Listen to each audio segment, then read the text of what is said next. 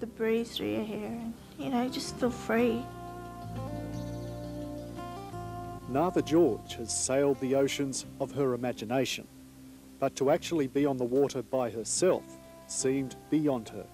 For this 20-year-old is a quadriplegic, relying on a ventilator to breathe and a team of nurses around the clock for just about everything else. Yum. To Nava, sailing solo remained a dream unfulfilled until she met Amy Barnbrook. This 12-year-old, born with no arms and only part of a leg, is a champion in and on the water. Her dad mentioned sailing and that I could do it, and that inspired me to go for sailing. And there's been the prospect of sailing into history as well. I will be the first ventilated quad to sail by myself, ever. So you'll be a pioneer? I guess so. Just going sailing's good enough for me. But before Nava could realise her dream, a team of people have been doing their own pioneering work. One battery, and they're over there, Tom. In the Melbourne factory of Access Dinghies, more than 500 craft have taken shape, many designed for the disabled.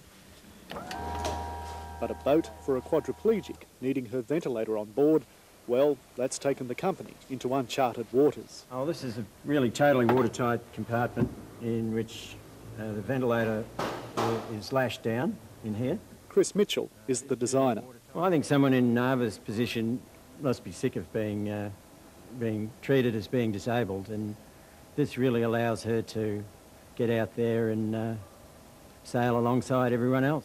While the dinghy is built in Melbourne, in Sydney, Nava's special sailing seat with chin controls is being developed. Heat form a PVC and line it with a bit Dr. Bill Fisher, a biomedical engineer from Royal North Shore Hospital, has been overseeing the seat's construction. And these two pads here, for example, support Nava's rib cage to make it possible for her body to be stable when tilted is the challenge here. And Graham Rayner has been preparing Nava for the challenge of being in the boat alone. Nava, Graham's from Sailability, an organisation that encourages everyone onto the water, regardless of ability. the sail here at the front. Jib, excellent. In turn, Graham says, Nava's teaching him and all of us lessons deeper than the sea itself. Bow. A lot of people accept limitations and work up to that, and they won't go past because, no, I can't do that. Nava's got this feeling, oh, I can do that, and she's willing to go over that edge and extend those boundaries for other people. You control the rudder. Okay, now you're going left, go right. Up. And now up and down, you control the sails. Some final adjustments on terra firma. Does this make it more exciting for you that you are this close now, you're in the chair? Yeah, it seems more real, like it's just tomorrow. And finally, it is real. Pretty good? Oh, wow. Yours is the pretty pink one. Yeah, I guess that. You guess that? This is Captain Teddy. 'Cause I'm free. 15 minutes, you'll be able to sail all around here by yourself. We're ready to go. Excellent. Here we go, Nava. Because I'm free.